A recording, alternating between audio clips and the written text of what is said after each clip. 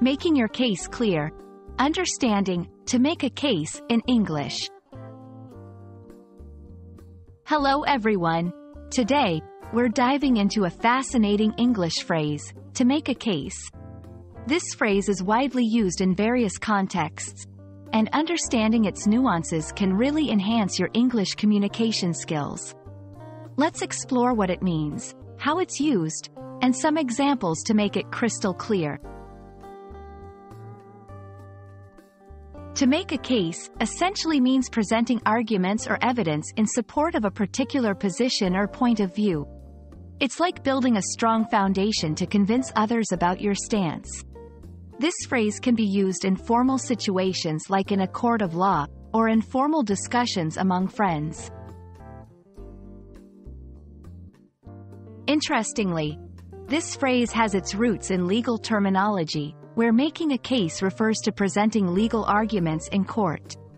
However, its use has broadened over time. Now, it's commonly used in everyday conversations, business meetings, debates, and even in academic discussions. 1. Persuasive conversations.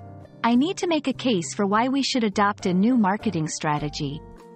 2. Debates and discussions. In the team meeting, she made a strong case for changing the project deadline. 3. Informal settings. He made a case for why we should try the new Italian restaurant. To make a strong case, gather facts and evidence. Solid evidence makes your case convincing. Understand your audience. Tailor your arguments to their interests and beliefs. Be clear and concise. A clear, direct approach is often more persuasive. Anticipate counterarguments.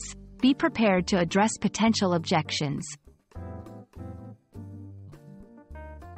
Overcomplicating your argument. Keep it simple and focused. Ignoring opposing views. Acknowledge and address different perspectives. Lack of preparation. Research and prepare your arguments well. To make a case is a powerful phrase in the English language, useful in various situations where persuasion is key. Remember, it's all about presenting your ideas convincingly and effectively. We hope this video helps you in making your case in future conversations. Until next time, keep practicing and expanding your English skills.